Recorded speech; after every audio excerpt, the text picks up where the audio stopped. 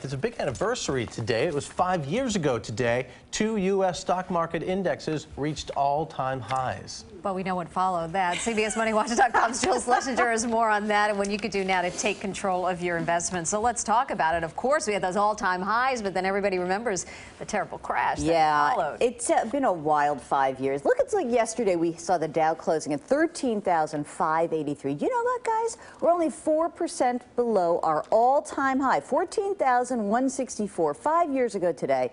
S&P 500 yesterday, we closed at 1455, still 7.5% below the October 2007 close of 1565. But you know, hey, we're getting close.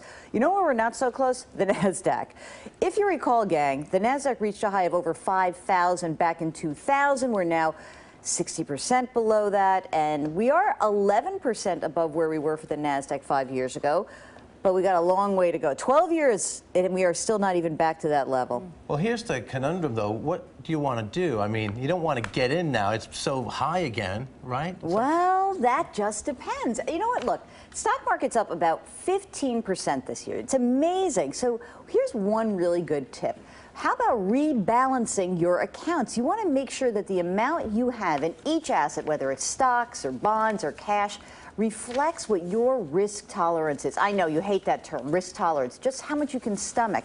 Now, Rob, you bring up a great point. If you bailed out of stocks at some point over the past 5 years, you've got to be really careful not to jump in all at once. Say you decide, I really do want to be more of an investor, choose a fixed percentage of your account that will put you back into stocks until you reach your desired allocation. You know, maybe 10% a month for 5 months, get there, okay? But here's the thing, once you do it, stick to your plan. Otherwise, you're going to repeat that cycle of selling low and buying high. We want to help you avoid those costly mistakes. On MoneyWatch.com, I came up with, ready for this? 7 common financial blunders. These are 7 of my favorites that I have seen over the last 25 years that we all do. All right, so give us a hint. What's one of them? You know what one of the big ones is we seem to pick funds that put us at a disadvantage. So we pick these really expensive funds so that every year we start the year down 2 or 3%. That's just silly. Why not pick a cheap, no-load index fund? It saves you so much, and it really is an easy thing to change in your portfolio. But the other ones come with those fancy folders and things. You like those folders, don't you? I mean, if you really want them, I'll give you a folder and a much easier prospectus to read. How about that? Good trade. Thank you so much.